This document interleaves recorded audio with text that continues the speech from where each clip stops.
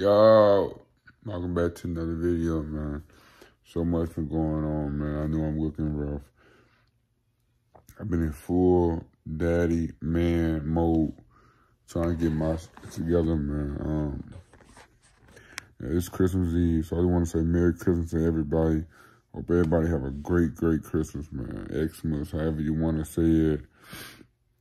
I hope you enjoy your time with your kids and your family, man. The raffle did not fill up the way I needed it to.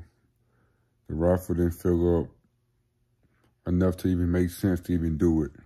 So what I did today is Christmas Eve. I wanted to announce the winner on Christmas Eve, and I wanted it to be like a whole little shebang bang for somebody winning the dog. Waking their kids up on Christmas Day, let them know that they won the dog, that they was gonna be getting a new puppy, man, and the slots did not fill up like I needed it to. So what I did is I've already refunded everybody. Your money is back in your cash out. I've sent everybody money back. Every single person that sent me a cash out for the raffle got their money back. All right. Another thing, man. Junior. I know I just created a post saying Junior for sale. Junior is for sale. Junior will be larger than Zeus. Junior will be stronger, have more muscle than Zeus. Like, he just will have that. So before he peak into his man stage, I'm going to go ahead and rehome him somewhere else.